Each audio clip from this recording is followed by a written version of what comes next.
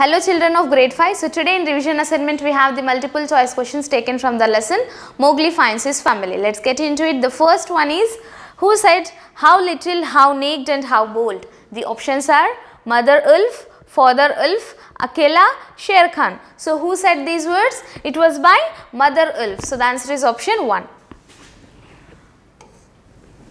Choose the meaning of the word rustled. The options are said something very quickly, in a serious manner, move suddenly, made a soft cracking sound. So what's the synonym of the word rustled? It's made a soft cracking sound. So the answer is option 4.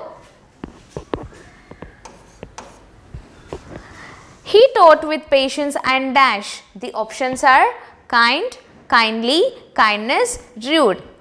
Answer is option 3, kindness. He taught with patience and kindness. So the answer is option 3.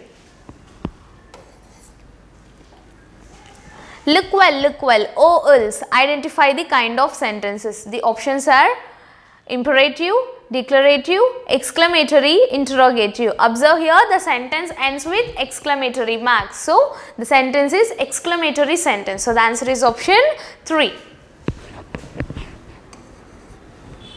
Choose the past participle form of the verb speak. The options are spoken, speaking, speaks, spoke.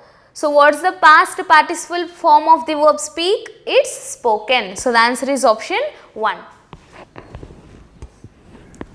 Which of the following words has the pronunciation of id? The options are rustled, accepted, dropped, realized. Observe here, accepted. The base verb ends with t sound. If a base verb ends with to sound, we should pronounce ed as it, accepted. So the answer is option 2. The number of syllables in the word between are. The options are 1, 3, 2, 4. Between. How many syllables? 2 syllables. So the answer is option 3. Choose the correct statement. The options are, it is a cold place in the country. It is one of the coldest places in the country. It is the most coldest place in the country. It is one of the most coldest place in the country. So the answer is option 2. It is one of the coldest places in the country.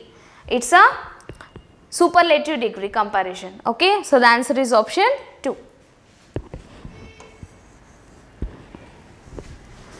Hope you all understood today's assignment. Thank you.